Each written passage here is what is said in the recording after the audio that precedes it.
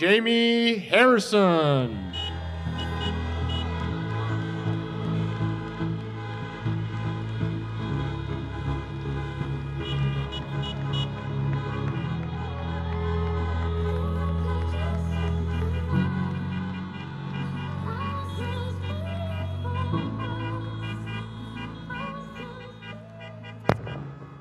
Hello, Georgia.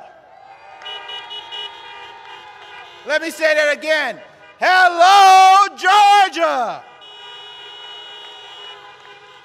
Folks, it is so good to be here with you. Now, y'all know I'm from South Carolina, but let me tell you, when I heard that in Georgia we were going to have a party to celebrate 100 days of this administration, I knew I had to get on the road to be here in Georgia with each and every one of you. Folks, we have the President and Dr. Biden joining us this evening. And in the meantime, I want to give a shout out to the Democratic Party of Georgia, led by my friend, Representative Nikema Williams. And I have a lot of folks I need to recognize today. We have my partner at the DNC, Mayor Keisha Lance Bottoms, the mayor of Hotlanta. We have representatives, Sanford Bishop. We have Representatives Hank Johnson, Lucy McBath, and Carolyn Bordeaux. State Senator Dr. Michelle Au. And of course, we have Georgia's fair fighter, Stacey Abrams.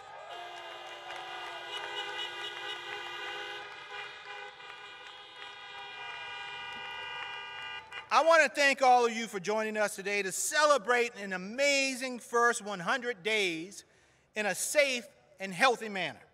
I also want to thank you for the strength that you have shown over the past year. Over the past 4 years, really. You stared down adversity and you did not sit back down. Folks, we need you to stay strong for a little bit longer. Because, folks, we are going to make it.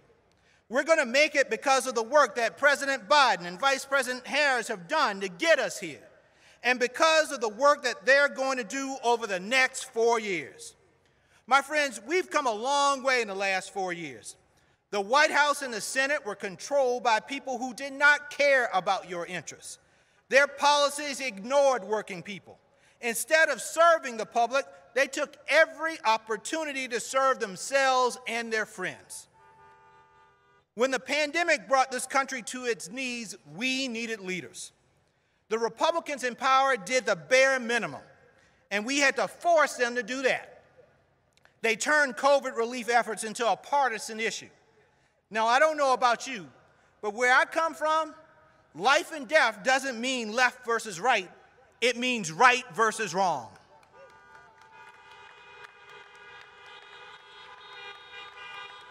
But my friends, what I love about this country is that we fix our mistakes.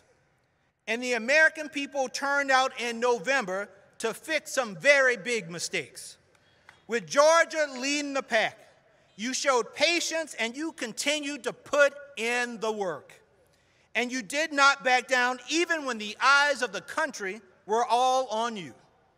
And the other side did all and everything they could to keep you down. Twice, 2 times, you stood up, you spoke out, and most importantly, Georgia, you voted.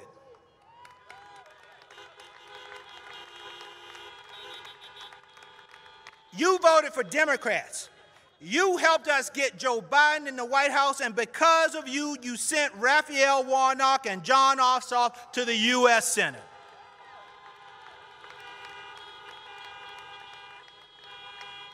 So, Georgia, on behalf of the country, I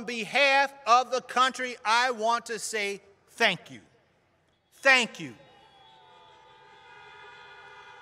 And on behalf of the Democratic Party, I promise you this: we will not let you down. And in just 100 days, President Biden has proven what happens when you elect actual leaders. He got to work on getting the American Rescue Plan passed, and he fixed the mistakes of the past 4 years. Folks, we are tackling the pandemic head on. No president in modern history has taken office during a global health crisis of this level. But in 100 days, we administered more than 200 million vaccines.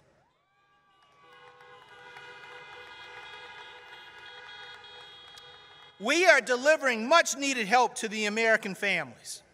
In the face of a crashing economy, we cut taxes for families with children. We also delivered 160 million relief checks.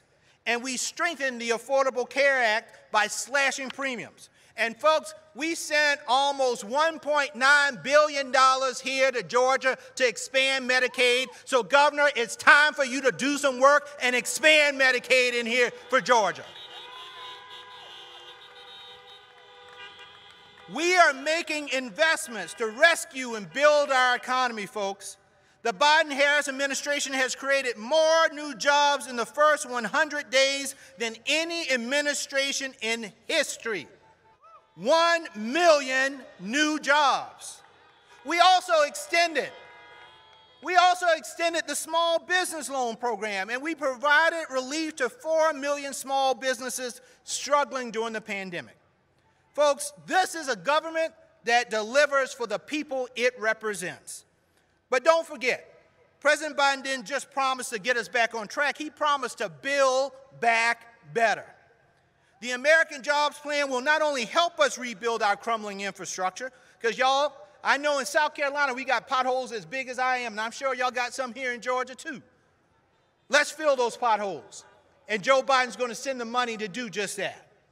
But this plan will reimagine the American economy. The United States will be more competitive on the world stage, and we will continue to set the standard for global innovation.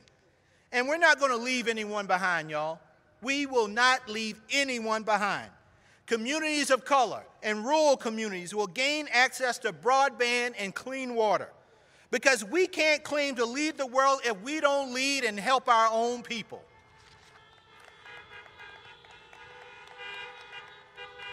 Our investments will allow us to take on the climate crisis and move to a clean energy economy. We're going to continue to help families address the cost of health care and child care. We're also going to help families address challenges like paid leave and education. This all happened not because of the people who stand on the stage or who will stand on the stage. This all happened because of each and every one of you. It happened because you were tired of the talk and you demanded action. It happened because you were tired of the games and you demanded leadership.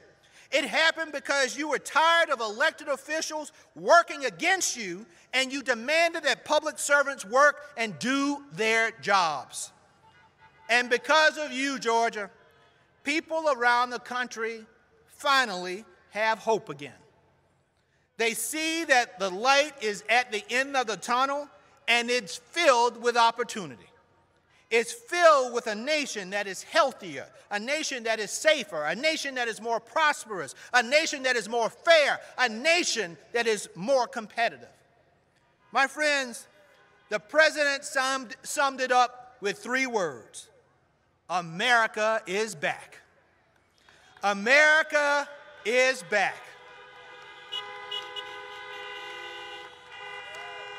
America is back because of the past 100 days of rescue, repair, and renewal. It's back because of you, and together we're working to make it better than ever. So now I need y'all to do me a favor. We need you in this fight. If you are ready to join us in this work, to continue to build on the things that you all started last November and again in January, if you are ready, I need you to pull out your phones. Pull out your phones, y'all. And what I need you to do is to get ready to send a text. Text WIN, W-I-N, to 43367. Again, that's WIN, W-I-N, to 43367. Folks, I am counting on you. I need you to tell your friends, your family, your neighbors, your co-workers. I need you to tell everyone who will listen about everything you heard here today. Tell every person you see on screen or in person that President Biden delivered. Tell them that Raphael Warnock, Jon Ossoff, and Democrats in Congress delivered. Tell them that President Biden delivered COVID relief and set a proper plan for vaccinating everybody. Tell them that he is actively working to make our schools safe. Tell them that he is doing his job as a leader. Folks, our job is to make sure everybody knows about this. And you have to help me tell the story. And we have to tell the story in our greatest time of need. It was this president and Democrats in Congress that stood up and delivered for all of you. Folks, I can't say thank you enough, but I want to say it one more time. Thank you, Georgia. Thank you, Georgia. And folks, I am happy to welcome to the stage one of the architects to make sure that, we are building back better, but she helped to make sure that the Georgia Democratic Party was doing what it needed to do in order to deliver for the nation. Folks, do me a favor and give a great welcome to the Congresswoman and the chair of the Georgia Democratic Party, Nikema Williams.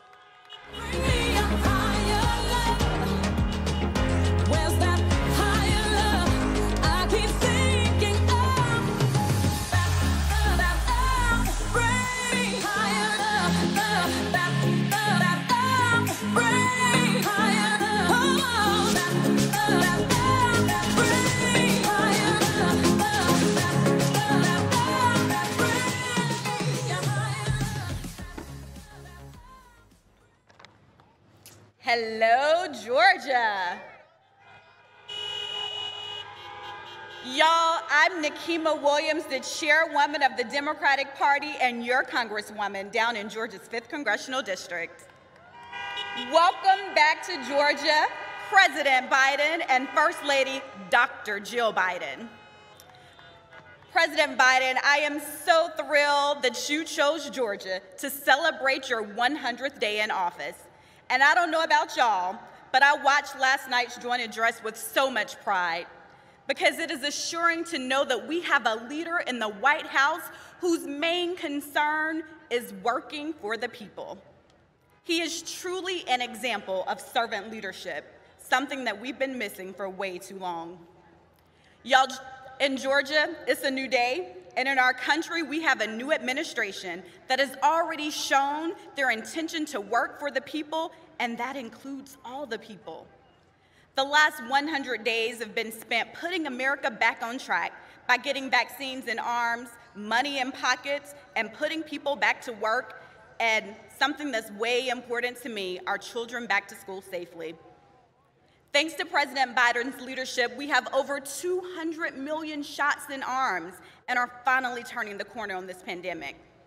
And I was so proud to join my colleagues in Congress to pass President Biden's American Rescue Plan, which is now signed into law. Along with getting our students back to school safely and putting money back in the pockets of struggling families, individuals, and small businesses, President Biden's plan has mounted a national vaccination program that sets up community vaccination sites and addresses disparities that we know we're facing in our communities of color. Thanks to his leadership, we finally turned the corner on this pandemic. We've scaled up testing and tracing, addressed shortages of PPE, and invested in high-quality treatments.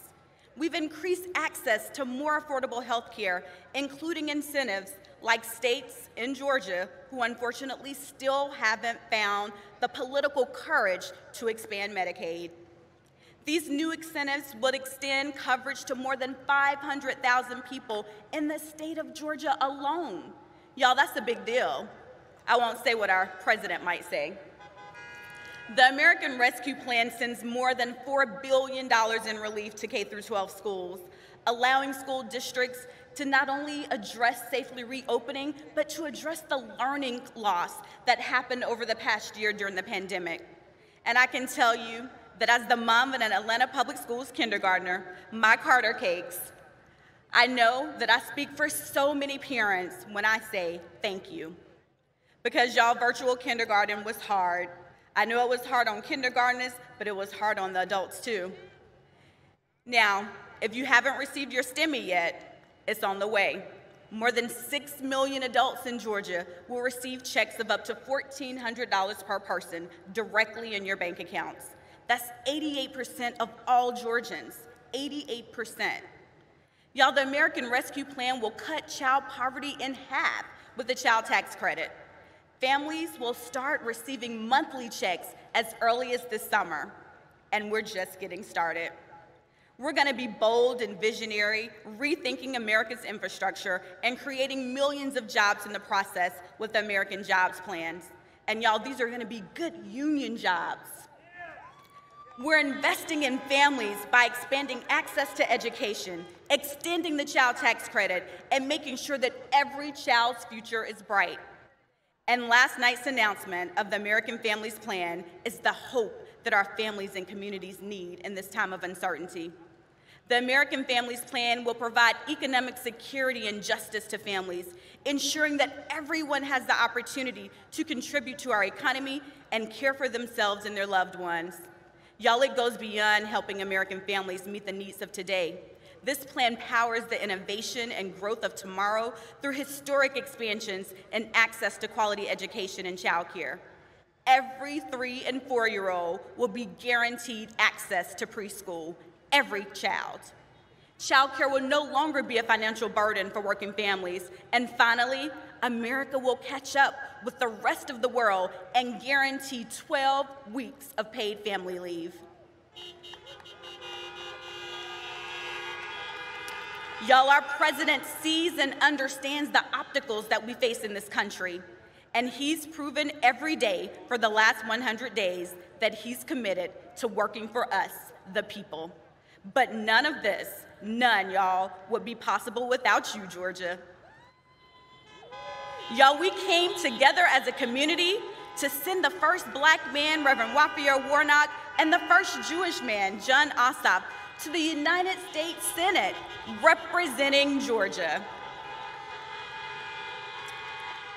And y'all, Georgia was pivotal in electing the first woman as the Vice President of the United States of America. We broke norms and glass ceilings in 2020, and I have no doubt that with your help, we'll do it again in 2022 and 2024. But y'all, now it's not the time to rest on our laurels. There is still so much work that must be done, and we must start now. I'm encouraged because we're building political power across this country. We're seeing more people involved in the democratic process. Voters here and across the country, y'all, they know what those of us who've been in this fight have always known. Change is possible. Georgians have a history of showing up and making our voices heard, and we've proven to the nation that we demand justice and equality for all. More people participated in Georgia's runoff election than they did in the general election in November. Y'all, that's unheard of, and people didn't think that we could do it, but we did. And we must continue to defend our right to vote, the right to affordable health care, the right to equality, and the right to live out loud and on purpose. Y'all, our collective power is stronger than anything that those who want to silence us can throw our way. Because when Georgians voted for change, change happened. When Georgians voted for affordable health care, change happened. When Georgians voted for real leadership to get us out of this pandemic, change happened. And Georgia, our president, our Democratic Congress, y'all, we're gonna keep fighting for you every single day. Because Georgia voters, y'all did that. So while today is about celebrating the incredible progress of the last 100 days, thanks to President Biden and Vice President Harris, y'all, I know that we have a bright future ahead of us. And I'm so grateful for the real change we're making for our country and for our children. And most of all, I'm in awe of the millions of Georgia voters who made their voices heard, who called for change and permanently changed the trajectory of this country. Georgians, again, y'all did that. And I know that we won't let anyone turn back the clock on progress. And I can promise y'all that it's not gonna happen on my watch. Because y'all, this is only the beginning. Thank you.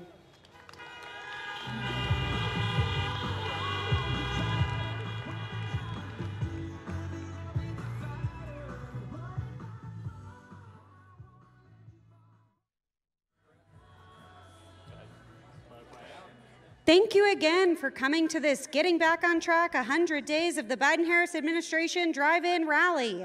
We're so glad everyone is here this afternoon. Please listen for a minute as we share some important safety announcements. Once your vehicle is directed to park, please do not move your vehicle. For each other's safety, please maintain social distance throughout the duration of the event. We ask that you remain in or with your vehicle. The only reason to be away from your vehicle is to use the restroom or pick up food at the local food trucks around the perimeter of the lot. Otherwise, if you cannot touch your vehicle, you are too far from it. Wearing masks is required throughout the duration of the event. Don't forget to put on your flashers and show your enthusiasm by honking. Thank you.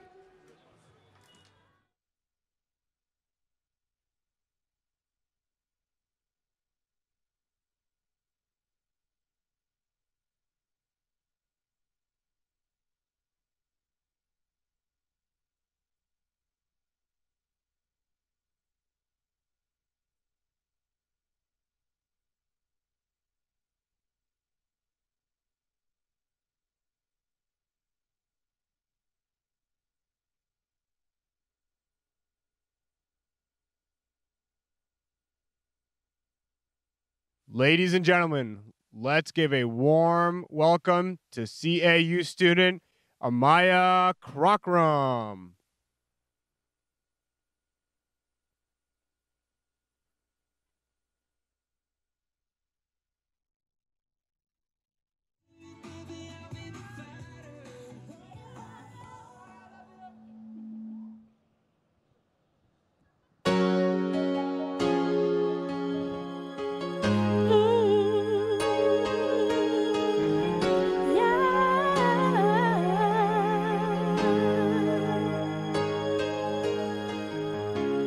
Have you ever reached a rainbow's end? But did you find your pot of gold? Ever catch a shooting star?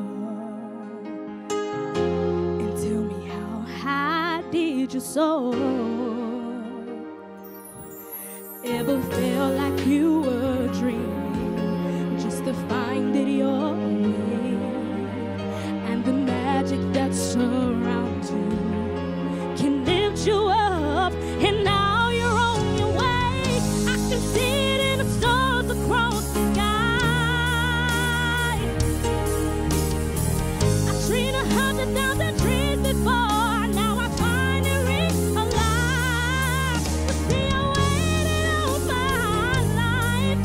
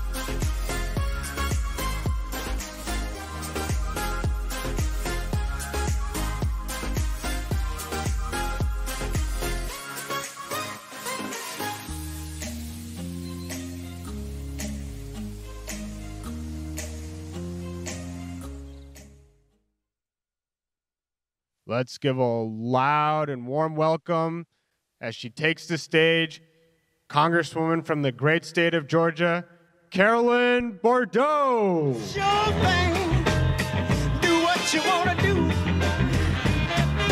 I can tell you, do the soccer too. If you want me to love you, maybe I will. Believe me, woman. All right, good afternoon, Gwinnett. Once again, we find ourselves back in the center of the political universe. And today, it is my privilege to welcome back to Georgia and to the 7th Congressional District, the President, the First Lady, Senator Ossoff, and Senator Warnock. Today, we celebrate the 100th day in office of President Biden, and it is only natural that he come back to Georgia and to the 7th District, because this is an important place.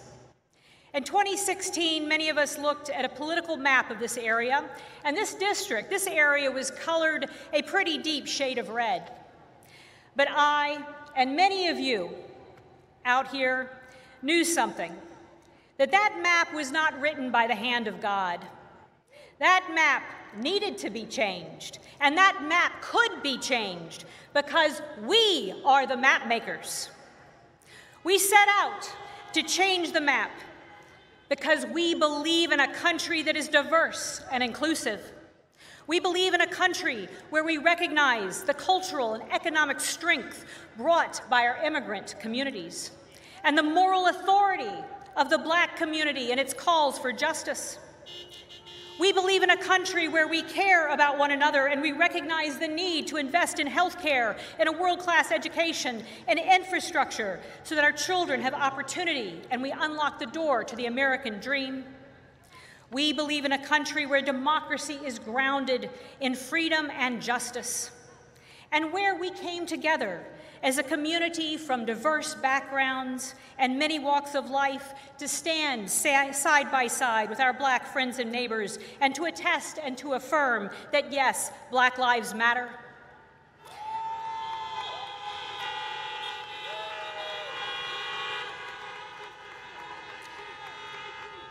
We believe in a country where our government is run by people who are competent and who are ethical, grounded in science and reason, so that we can tackle the pandemic and get our children back in school and our economy back on its feet.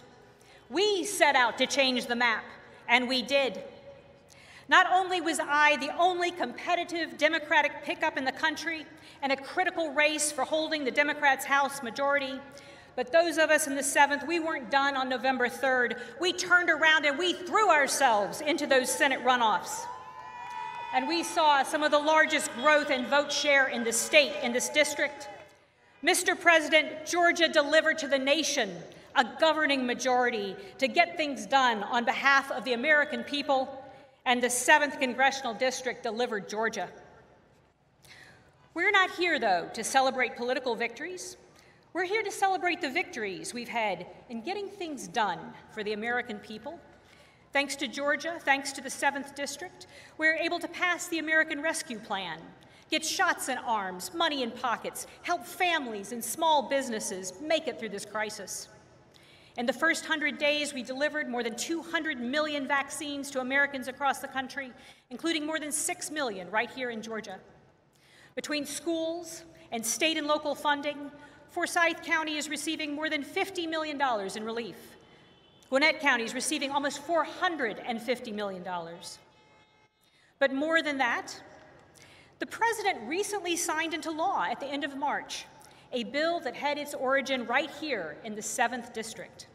In January, Tony Rodriguez and Carol Ann Pence, owners of the Aurora Theater in Lawrenceville, came to me and said they were concerned about PPP loans that were set to expire at the end of March.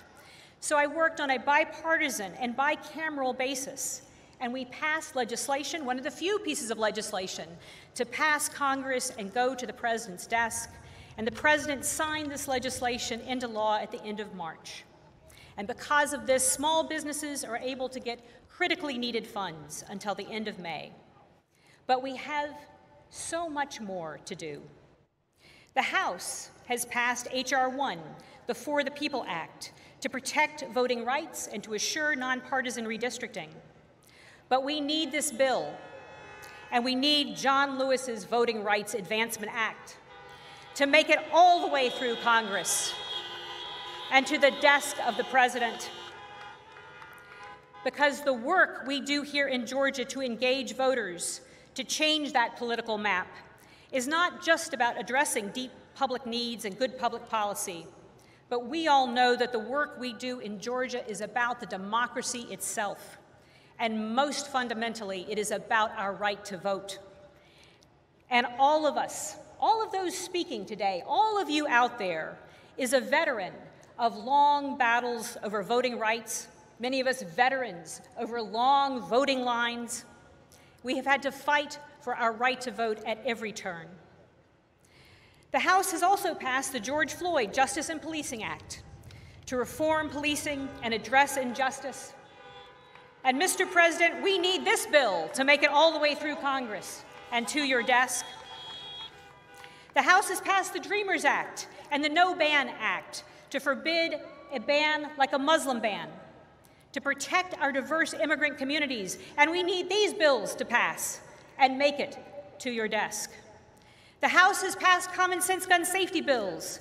Many of our families grieved over the shooting of members of our Asian American community. And we need these bills to pass, make it through Congress and to your desk.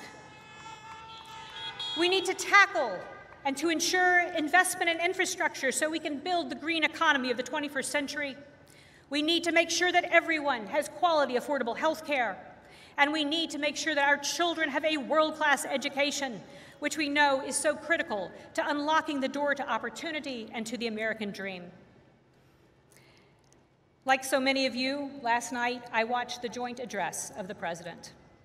And I deeply appreciated the President's message of hope and unity and the call to deliver for the American people, to get things done. During these past 100 days, the President and the Vice President, they've been honest with the American people. They brought them together, and we together have gotten a lot done.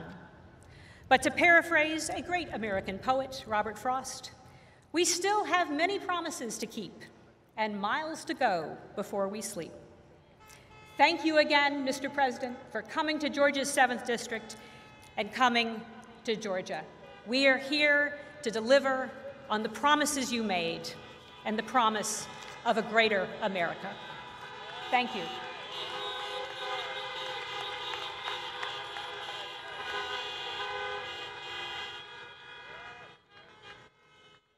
Let's give a warm welcome to Leader Stacey Abrams.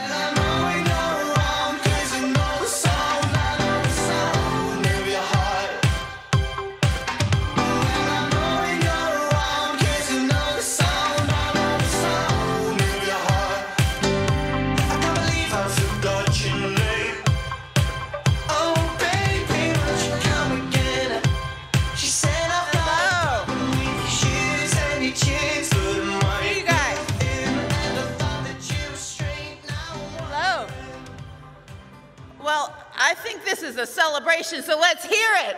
100 days. 100 days. 100 days after we got Georgia in line and in the blue. 100 days after we sent Raphael Warnock and Jon Ossoff to the U.S. Senate. 100 days after Georgia came through for America again. That is worthy of celebration. But we're also here to talk about what we are recovering from, why we have to get back on track, because this nation has suffered from 4 years of hypocrisy and amnesia, 4 years of lying about who we are and forgetting what we're about. 4 years of misinformation, misdirection, and miscommunication. But America is back on track because of Joe Biden and Kamala Harris. 100 days of greatness. You see, my friends in Congress have talked about what's been accomplished. They spoke about the importance of getting shots in the arms of millions, hundreds of millions of Americans. They've talked about the fact that we have delivered economic recovery, so long promised but finally delivered. We've lifted children out of poverty, we've lifted people out of sickness, and we've lifted depression into hope. That is what we've done in 100 days led by Joe Biden. We remember, you see, we didn't have the hypocrisy of saying that we wanted to believe in family values but not care about families. That's why Joe Biden did the American Rescue Plan, and that's why he's fighting for the American Families Plan. Because you see, he understands that you can't say you love families if you don't care about their children. You can't say you stand for families if they can't go home and take care of one another when they're sick. You can't say you believe in families if you don't believe in getting them vaccinated and getting them health care and getting them all the way through education. But he didn't stop with the American Rescue Plan or the American Families Plan because he understands that our economy is back. And that's why he has the American Jobs Plan. You see, we have a country where some hypocrisy has been running rampant, where we said we want to create jobs, we just don't want to help anyone create those jobs. We want to create jobs, but we want to pay anybody for doing that work. We want to create jobs, but we don't want it to cost anything, do anything, or be anybody's responsibility. Well, Joe Biden said no to that. He said that he's going to put his presidency where his promises were. And that is that he's going to stand up for infrastructure, for rebuilding this nation. But we're going to go further. We're going to build for the future. That is why we're celebrating the first 100 days. Because we've got a president who doesn't suffer from hypocrisy, but he also doesn't suffer from amnesia. You see, when he said that he was going to stand with our families, he did it. When he said he was going to fight for voting rights, he's doing it. He didn't stand silently by when people were harmed. He put a Justice Department together that is taking people to court and taking justice back into our hands. We've got a president who understands that talking about being green isn't just it's not just words that we use, it's a belief that we have to hold. Because you see, climate action is happening whether we want it to or not. I mean, look, guys, it's not even May in Georgia and it's already hot. But the heat that's here in Georgia, the heat that's rising across this country, is a heat that's on fire for change and for real action, for rejoining the Paris Accords, for putting money into clean energy, but for investing in those communities that have been left out for so long. That's what Joe Biden is all about. We've got 100 days behind us, but we've got a long way to go. And you see, the way we get there is the work that we've been doing, the work we've been anchoring here in Georgia in the fight for voting rights. You see, last night Joe Biden called out for action, for bipartisan action, because in the amnesia category is the fact that for so many years, voting rights was a bipartisan endeavor. Through 2006, it was Democrats and Republicans who fought to renew the Voting Rights Act. It suddenly, though, after 2013, Republicans have forgotten that they were part of the architecture of getting good done. Well, we're inviting them back to the table. But we know that voting rights has to be done because that's where all of our other rights are grounded. And we need the For the People Act because the people need relief. Bills like SB 202 here in Georgia and the terrible versions of it around the country are looking to steal our voices and take our choices, and we will not stand for that in this democracy.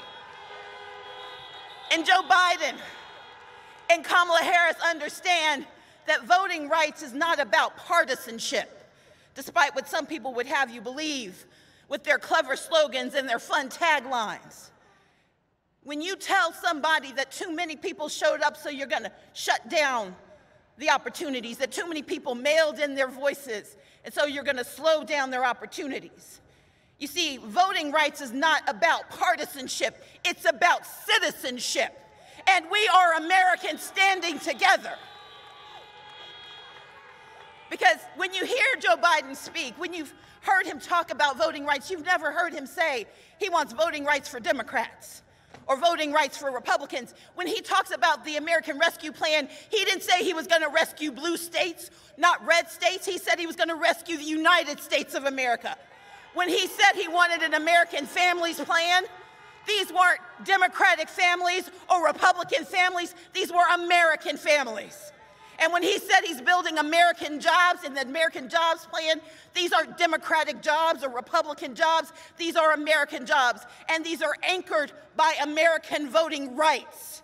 And that's why we need the For the People Act to pass. That's why we need the John Lewis Voting Rights Advancement Act to pass. Because in a democracy, in our nation, our pledge to one another is not that we always agree, but that we always have the right to speak. Our promise is not that we win every election. God knows that's not the promise. But the promise is we get to be heard in that election. That is how we get the rights we need. That's how we get the policies we need. That's how we get the future we deserve.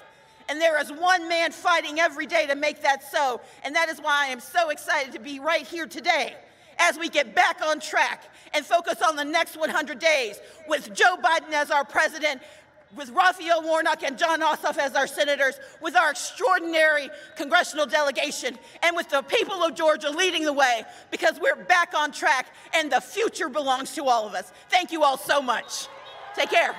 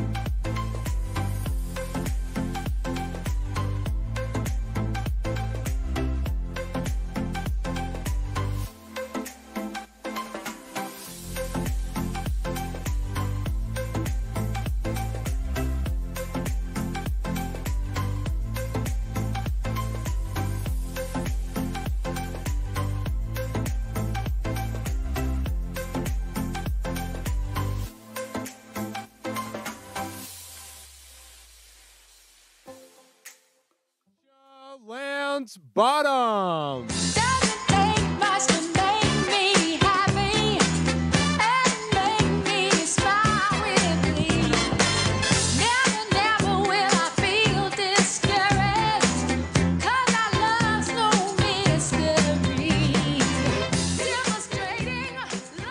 Good afternoon, Georgia. I know we've got a lot of special guests here, including all of you. We got Hank Johnson, Congressman Sanford Bishop, Nikema Williams, Carolyn Bourdeaux, Calvin Smart, Billy Mitchell, Patsy Austin Gatson, Jamie Harrison, Lucy Macbeth, and Sam Park. Let's give them a round of applause. I am Atlanta Mayor Keisha Lance Bottoms. In America, there are 50 states, over 19,000 cities, 3,006 counties, 14 boroughs, 64 parishes, 11 census areas in Alaska, and of course, the District of Columbia. Our president and First Lady could have celebrated their first 100 days in office in any of these places, but they decided to spend it with us in Gwinnett County, Georgia today. We should all be proud of that. Now, for those of you of a certain age, you may remember a great love song written by Quincy Jones named 100 Ways. Does anybody remember that song? James Ingram sings this song, and he's telling this guy how to show the lady that he loves just how much he appreciates and cares for her. Now, I sing it for you, but I don't want to scar y'all for life. He sings, love her today, find 100 ways. Now, you may find it odd that I would mention a love song today, but after the past 4 years, I don't know about you, but I needed my president to show me just how much he loved me and all of America. And in just 100 days, President Biden and Vice President Harris have found 100 ways and more to show us how much they care. Our democracy has been battered and bruised over the last few years, but we are still standing, Georgia. And across America, I am so proud that people like you continue to step up and support candidates and policies that ensure that we are all valued, no matter our race, our creed, sexual orientation, or income bracket. In just the first 100 days, the Biden administration has over-delivered on life-saving policy in action. With over 200 million shots in arms, more than half of U.S. adults have gotten one shot, and 2/3 of all seniors are fully vaccinated against COVID-19. Honk your horns if you've been vaccinated.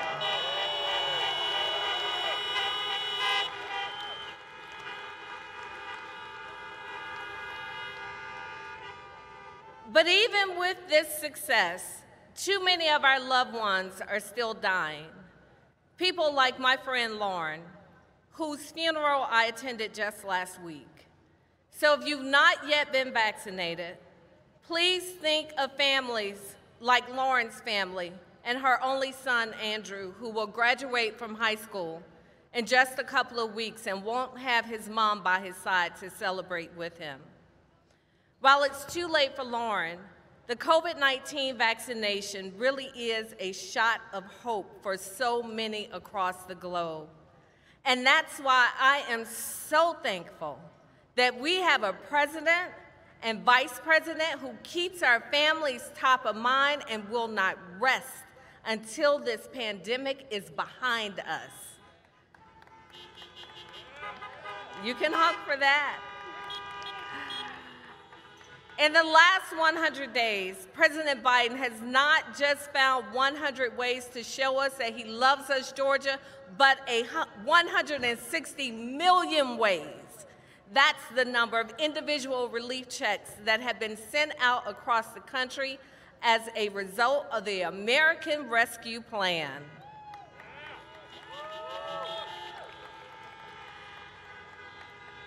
These checks have been the lifeline for business owners like Long Tran, who you will hear from shortly. Democrats are also expanding small business loan programs to support those hardest hit by the pandemic. In 100 days, relief has been provided to 4 million struggling small businesses to help keep their doors open. But we still have so much work to do. This year alone, Republican state lawmakers across the country have proposed over 360 laws to restrict voting access, and it's not just here in Georgia. We are seeing similar bills in Arizona, Florida, and Texas. But our hero, Congressman John Lewis, taught us well. And while he is no longer here with us physically on earth, we are reminded that the vote is the most powerful nonviolent tool that we have. And we will use every single tool in our toolbox to continue fighting voter suppression laws across the country. That is why we must pass the For the People Act and the John Lewis Voting Rights Advancement Act.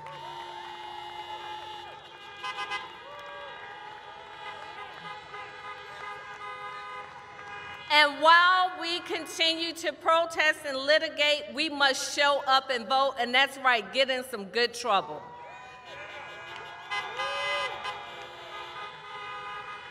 Now back to the love song that I told you about, Find 100 Ways. It goes on to say, somebody said sing it to you. I'm not going to do that. Maybe she has it in her mind that she's just wasting her time. Ask her to stay, find 100 ways. Well, when we showed up to vote in November, was it a waste of our time, Georgia? When we showed up to vote in January, sending not just one, but 2 new senators to Washington, was it a waste of our time? I didn't think so either.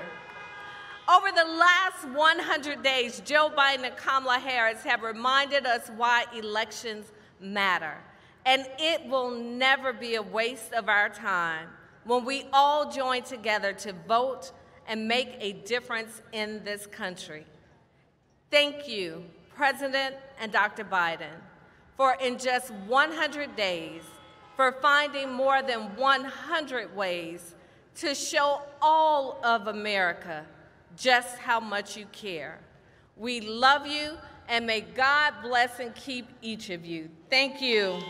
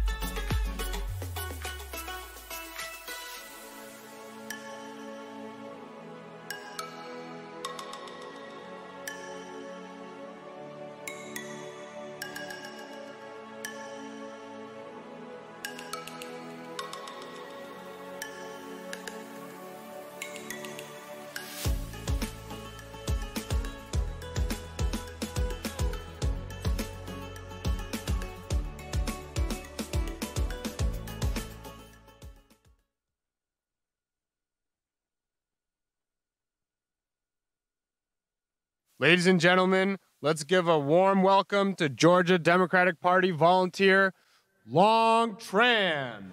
Do you remember when it first started? September, love was changing the minds of tender. Good afternoon, Georgia. My name is Long Tran, and it is an honor to be here today. As the son of two South Vietnamese immigrants from South Vietnam, on today, standing here, the eve of the 46th anniversary of the fall of Saigon, this is an extraordinary moment for me.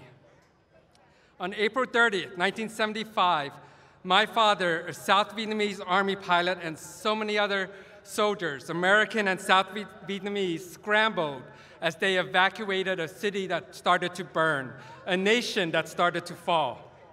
On the horizon was a glimmer of hope. Some call it the shining city on the hill.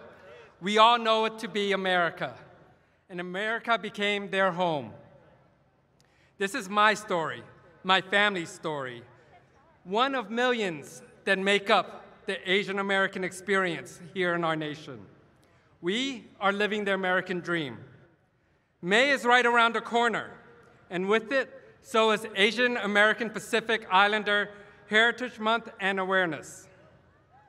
The awareness part is important. As an Asian American small business owner here in Gwinnett, in Georgia, in America, this pandemic has hit our community hard. I have a coffee shop in Peachtree Corners. We opened up in January of 2020, right before the pandemic. And it has been tough on us, but we've made it through. But we didn't do it alone with our own hard work. We made it through because of our neighbors and our community. It's pulling together to get us through the hard times is what makes our country great.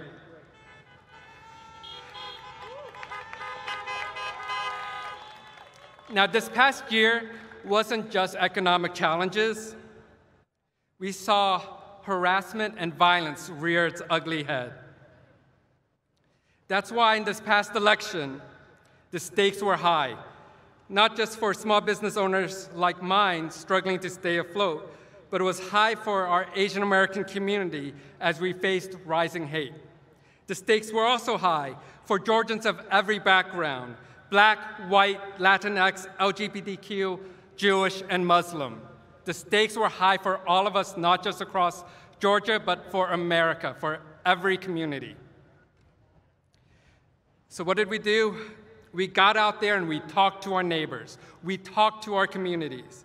And we reached across our state and across the country. We became a broad coalition fighting for new leadership to bring us out of this crisis and into a brighter future, to once again make our nation that beacon of hope that my father and so many others turned to for refuge. We busted our butts. We knocked on doors, called voters, placed yard signs in front of businesses and our homes. We wrote postcards. In Georgia, you heard our call. You answered by getting out the vote like never before. The turnout in the AAPI, Latinx, and Black communities were record-shattering. You showed the importance of voting and why voting matters. Yes, protect the vote. We elected Joe Biden and Kamala Harris, the first Black and Asian American vice president, and for the first time in our state's and for the first time in 28 years, our state has elected a Democratic ticket. And right here in Gwinnett, we flipped the 7th district. We elected Carolyn Bourdeaux, and we sent her to the State House. But we didn't stop there. We continued to fight. We continued to talk to our neighbors. We fought, and we elected Georgia's first Black senator, Reverend Raphael Warnock. We elected our first Jewish senator, Jon Ossoff. We did that, Georgia. We made the difference. And now, 100 days later, we see the fruits of our vote. Joe Biden listened to us. He and his administration is putting our country back on track. The American Rescue Plan has already changed the course of the pandemic in Georgia. It's bringing financial help to families that desperately need it. It's giving businesses like mine a shot at success and fulfilling the American dream. More and more people are getting vaccinated every day, and we see our communities once again start to thrive. But on top of all of that, the first 100 days of the Biden administration have shown that we have true moral leadership in the White House again.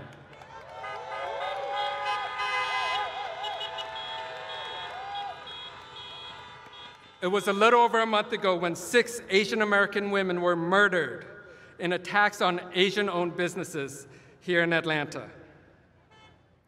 Our community was devastated. We were angry. We were scared. But through strong moral leadership, Joe Biden and Kamala Harris stopped what they were doing, and they came down to Atlanta and met with the leaders of our community. They shared in our grief, they listened to our concerns, they committed to fighting the rising hatred against our community and all communities across the country. That is real leadership.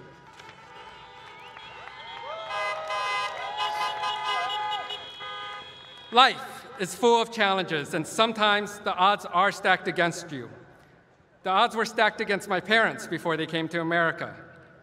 The odds were stacked against my business when the pandemic hit. But we made it through, and with this administration, things are looking up again. The odds were against us here in Georgia during the election, but with hard work and perseverance, we did what many thought we couldn't. And it's only been 100 days, but Joe Biden's presidency has already begun to lift us up. It has made our communities safer, healthier, and stronger. It has restored faith in our country, faith in the United States of America, that we will once again be the shining example for all the world to see. I cannot wait to see what the next 100 days will bring us. I have faith that we have great things in store for our nation. So thank you, President Biden. Thank you, Georgia. I love you. And now it is my great honor to welcome back to the state of Georgia, President Joe Biden and the First Lady, Dr. Jill Biden. You know your love keep on lifting higher, higher and higher. I said your love keep on lifting higher and higher. Listen, now once I was downhearted, disappointment was my closest friend. But then you came and he soon departed, and you know he never showed his face again. That's why your love keep on lifting me higher, higher and higher. I said your love keep. Wow, what a great crowd. Thanks for coming. Thank you, Long. Joe and I had the chance to see our friends. We just saw them, President and former First Lady Carter. And they are such a powerful reminder that serving our country isn't limited to the office you hold. The Carters continue their work, making our country stronger every day, and we are grateful and honored for their friendship. And wow, I'm so glad to be with all of you. Thank you for being here. From Columbus to Albany, Macon to Atlanta, I've always felt so at home here. And I'm especially excited to be back in the state that sent Raphael Warnock and Jon Ossoff to the Senate.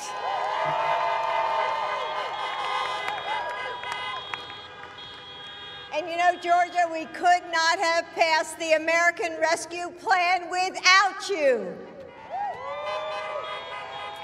In some ways, it's hard to believe that it's already been 100 days. Back in D.C., we're still getting to know our new home, figuring out where the light switches are, and remembering to use coasters on the historic furniture. But in other ways, we've packed so much into the time that's just flown by. I've already traveled to schools and community colleges across the country, visited vaccine sites and military bases, and charted the course for our Joining Forces initiative. So thank you to all the military who are here. And that's just my office. Across the administration, we've made historic progress, all because of the historic leadership of my husband.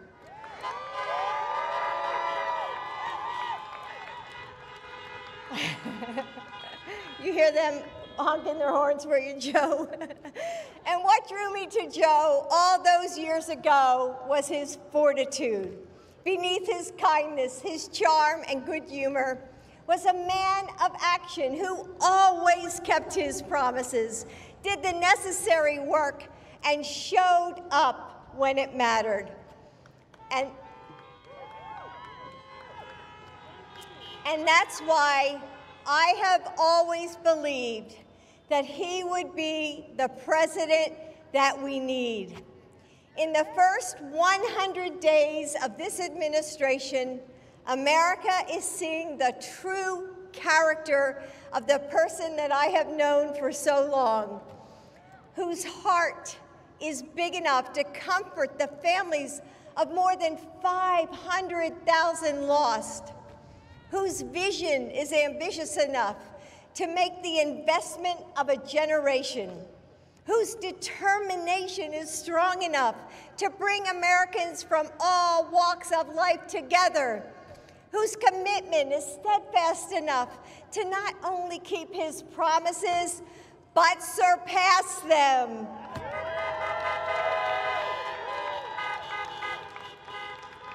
Joe is a man for this moment, and with his leadership, we are rising.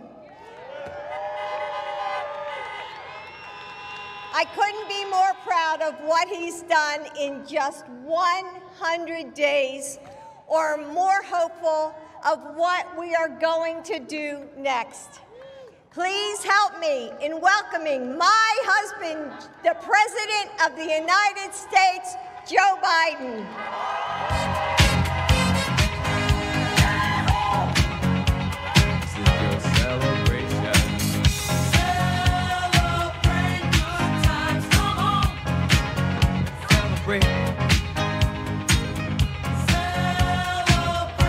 Hello, Georgia and the other county back there.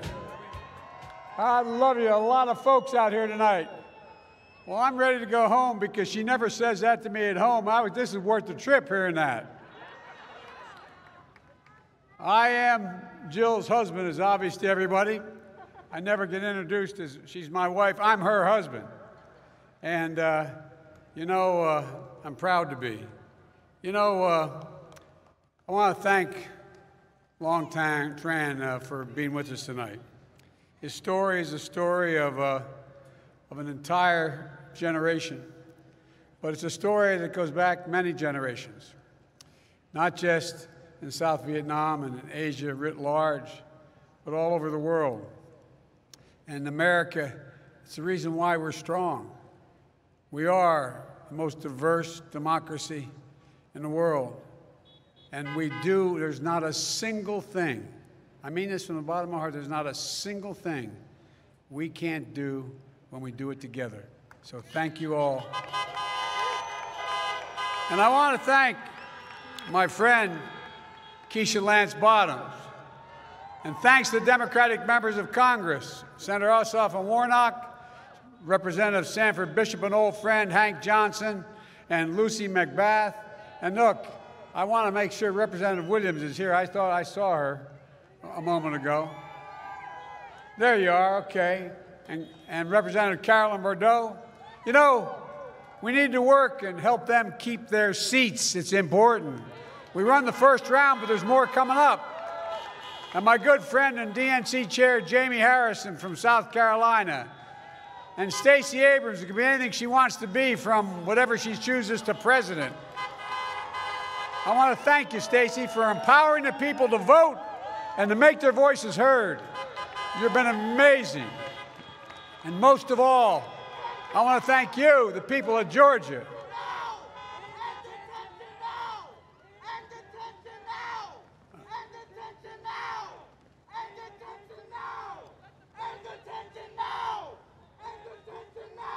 We'll give you a microphone.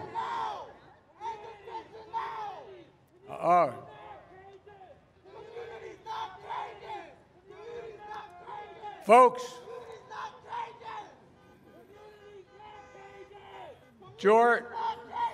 Georgia was 100 days ago today when I was inaugurated on the steps of the United States Capitol to be your president. And I was looking forward to coming back and seeing these guys.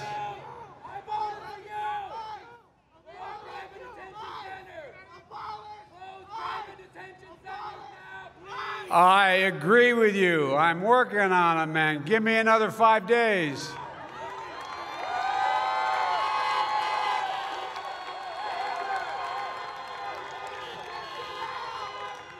Folks, y'all know what they're talking about.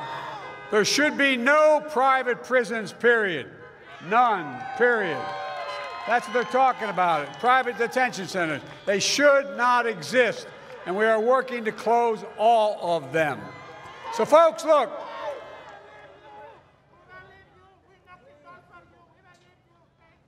Thank you. All right. Thank you. All right. Okay. Let him go. No. I promise you. The only thing that's going to keep me from doing that is you keep moving. I promise you. Thank you. Folks. Look, it's been 100 days since I first sat at my desk in the Oval Office and went to work for you and the American people. I want to thank you. I want to thank the American people because I think we've gotten a lot done. I promised, even before I was sworn in, that I would get, in my first 100 days, 100 million COVID vaccine shots in people's arms. We've lost over 550,000 Americans. Well, we delivered over 220 million COVID shots in the first 100 days. We've vastly expanded access. We've got 100 million doses of vaccine, enough for every single American. And we've done it by getting vaccines to some 40,000 pharmacies across the country, 700 community centers. And now everyone over the age of 16 is now eligible to get vaccinated right away. So please do it. Get vaccinated now. Now. And we promise to deliver emergency relief to the millions of Americans who are in financial distress, and I might add, through no fault of their own. So we got out $1,400 checks to the American people, and we kept that promise. 85% of the households in America have gotten those checks. We've already sent out more than 160 million checks out the door. And I want to stop here and give thanks to both your senators, Senators Ossoff and Warnock, for making it happen, because those two votes, had we not come back and you elected them, those two votes made the difference. It passed by a single vote. And that means we owe special thanks to the people of Georgia. Because of you, the rest of the world, because of your two senators, the rest of America was able to get the help they got so far. The American Rescue Plan would not have passed. So much have we gotten done, like getting checks to people probably would not have happened. So if you ever wonder if elections make a difference, just remember what you did here in Georgia when you elected Ossoff and Warnock. You began to change the environment. Now look, because of you, we passed one of the most consequential rescue bills in American history. So what did you do? What you do with your vote here in Georgia? Well, you changed America. You began to change America. And you're helping us prove that democracy can still deliver for the people. Look, I want to thank you for all of that. All of America wants to thank you, because here's what we mean by delivering for the people. We created, in the first 100 days, 1,300,000 new jobs. 1,300,000 jobs in 100 days. That's more new jobs in the first 100 days of any president in history. Folks, because of you. And we're here, just a few more things that we needed. We provided food and nutrition assistance for children and families so they don't go hungry. Rental assistance to keep people from being evicted from their homes. Loans to small businesses like Long to keep them open and people employed. And we made Georgia eligible to expand Medicaid, which means another 500,000 Georgians can be covered. Excuse me. Folks, health care should be a right, not a privilege in America. And here's the thing I'm most proud of. We are on track to cut child poverty in half this year by having passed the child tax credit. In half. But as much as we've done, we've got a lot more to do. That's why I proposed the American Jobs Plan. It's a once-in-a-generation investment in America. It's the biggest jobs plan in this country since World War II. And here's what it does. It creates jobs rebuilding and modernizing our roads, our highways, our bridges, our ports, our airports. It will provide clean drinking water for every American. There are 10 million homes in America. And there are 400,000 schools and daycare centers that have lead pipes where drinking the water is a danger. We're going to replace 100% of those nation's lead pipes and service lines so every child can have a turn at the faucet and know what they're drinking is clean water. Folks, we're going to provide reliable high-speed internet everywhere in America, including rural America. 15% of Georgia households do not have internet at all. We're going to change that. And those infrastructure projects are going to create millions of good-paying jobs just installing them. We also know that 2 million women have dropped out of the workforce during this pandemic. 2 million because too often they have to choose between whether or not they can get care for their child and their family or go to work. In the 21st century, infrastructure isn't just steel and concrete, it's people. And it's time we start paying people who come to our homes and care for people that love them and going to take care of them. And folks, you know, when a lot of people talk about climate, they forget to mention the most important word. I made a promise when I was down here running that I would, in fact, immediately rejoin the Paris Climate Accord on day one, which we did, and I would have, in the first 100 days, a climate summit here in America, inviting all the world's polluters and all the world's emitters, including the biggest nations in the world. And they came, everyone from Russia to China to the European Union to India, all of them. And you know what? What came across? Every single one of those countries, whether they're going to meet their obligations or not, is finally understanding that taking care of saving the planet is going to create millions of good-paying jobs. Millions of good-paying jobs. We're going to put engineers and construction workers, electricians, electrical workers, building efficient buildings and homes.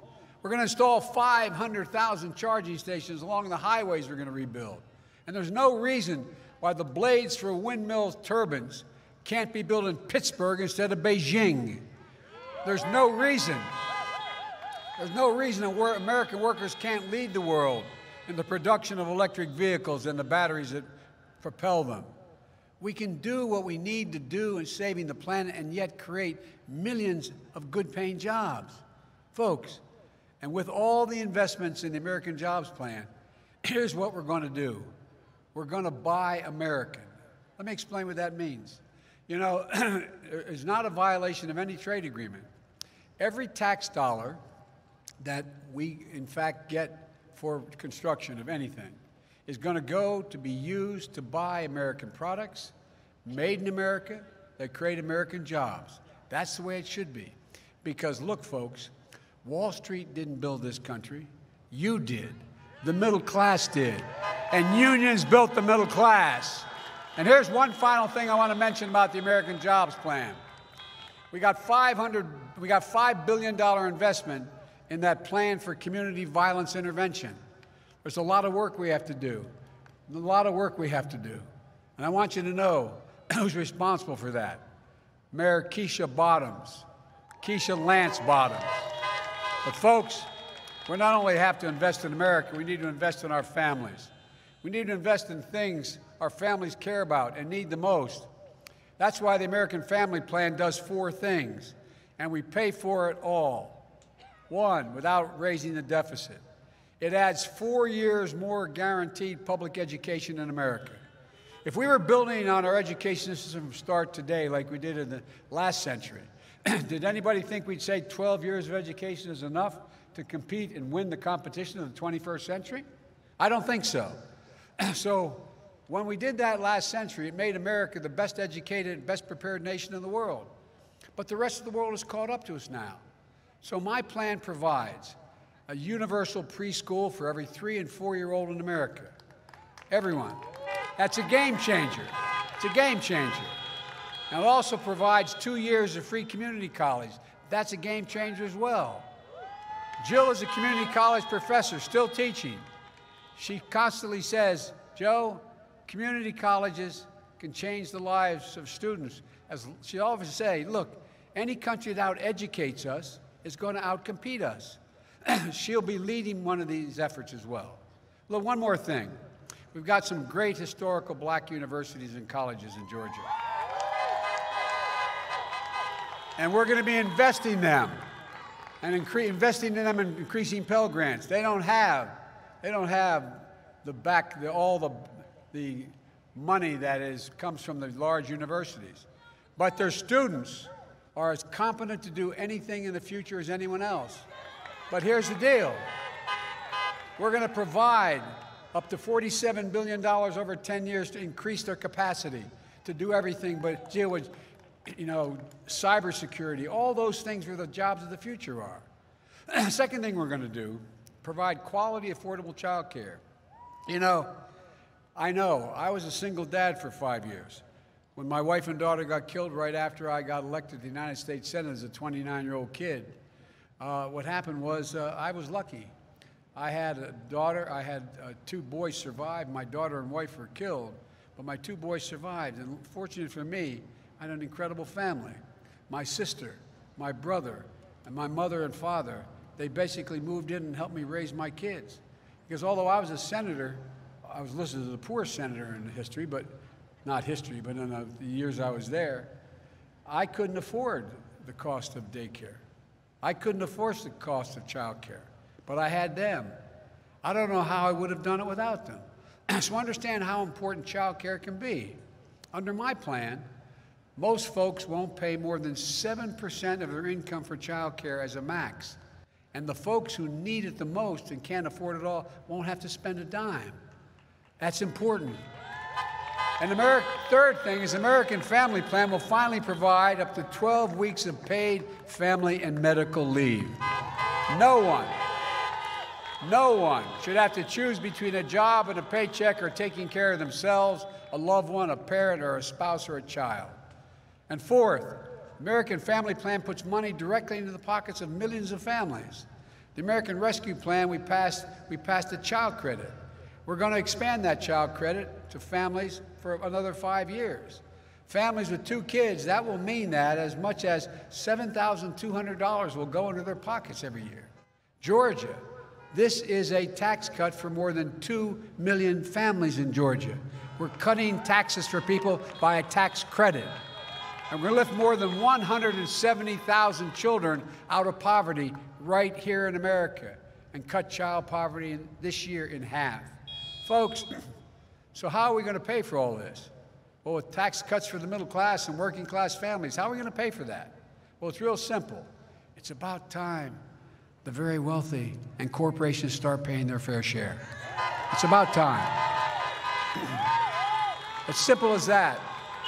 And folks, I'm not going to bore you with the details, but I promise you, no one making under $400,000 a year is going to pay a single additional penny in tax. No one.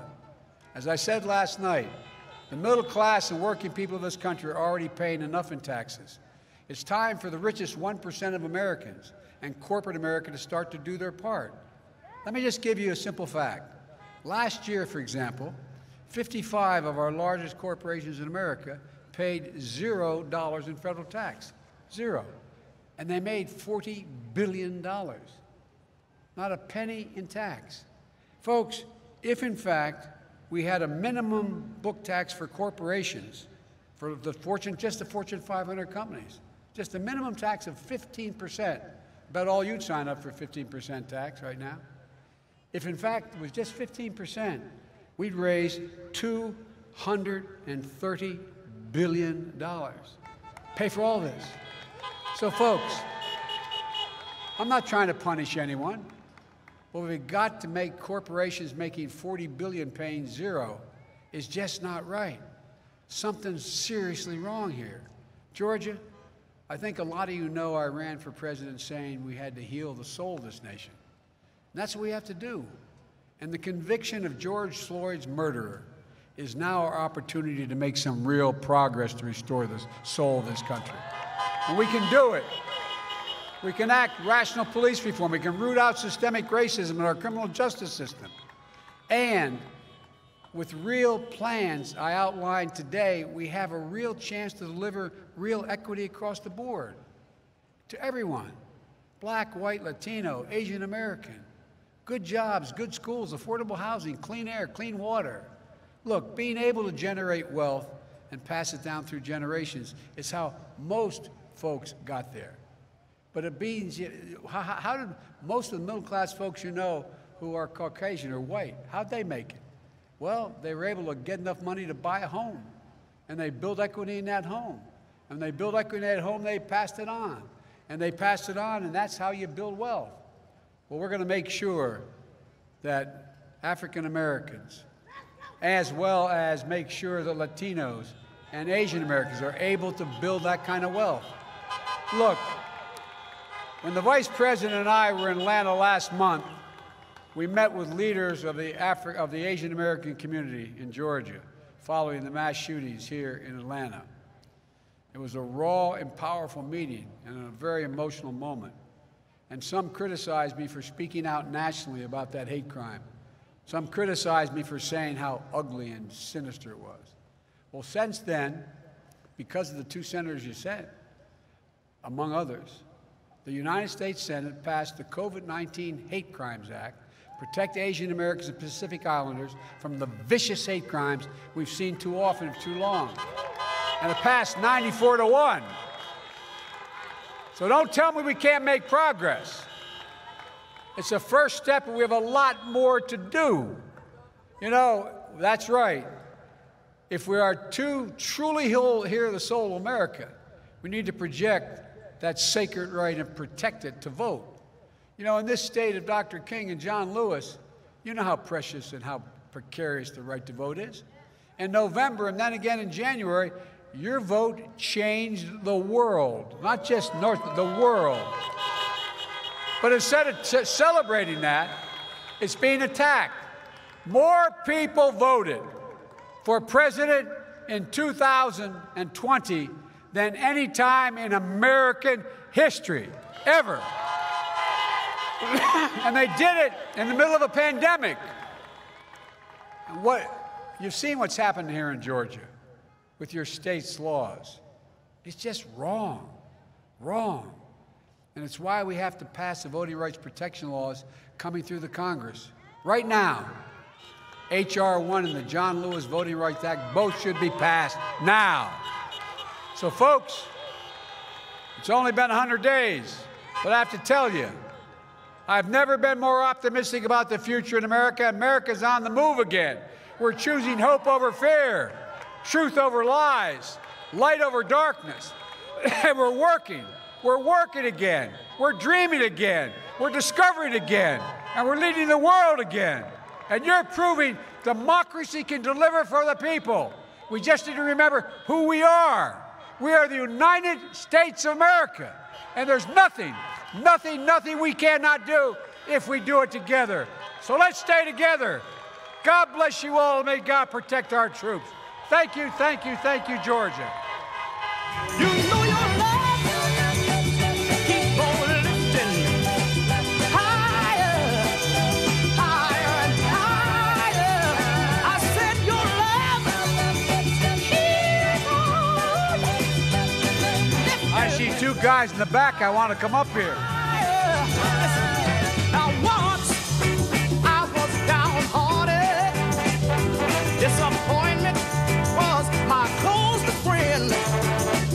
But then you came and it soon departed. And you're Raphael Warnock. His face again. That's why your love keep on lifting me higher. Senator Ossoff. Higher and higher. I said your love keep on lifting me higher and higher. All right.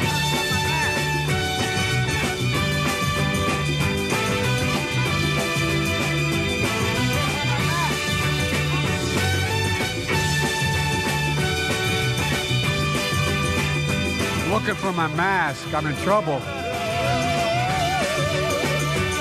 I'm so glad I finally found you. Yes, that one in a million, girl. And now with my loving arms around you, honey, I can stand up and face the world. Let me tell you, your love keep on lifting me higher, higher and higher. And I said your love keep on lifting me higher and higher. Oh, Georgia, we need you. Keep my love going higher and higher. I said keep on lifting, lifting it up, mama. Keep on lifting. You know your love keep on lifting higher, higher and higher. I said your love keep on lifting higher and higher.